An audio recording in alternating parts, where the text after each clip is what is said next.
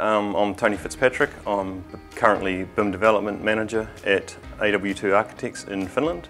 We're an office of 70 people spread across 2 countries. So we've got a main office in Helsinki and a secondary office in Tallinn, Estonia.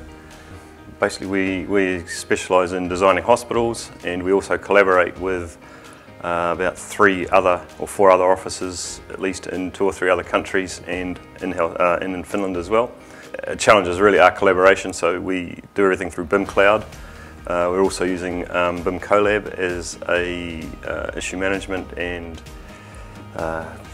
clash detection or management tool. Yeah, our role is to try and improve the workflows. We've grown rapidly from 12 people when I started 5 years ago to the 70 that we've got now, so we are still an evolving company. So our role is to oversee how we work, improve our systems, and implement new systems and solutions as we find them that are useful for us.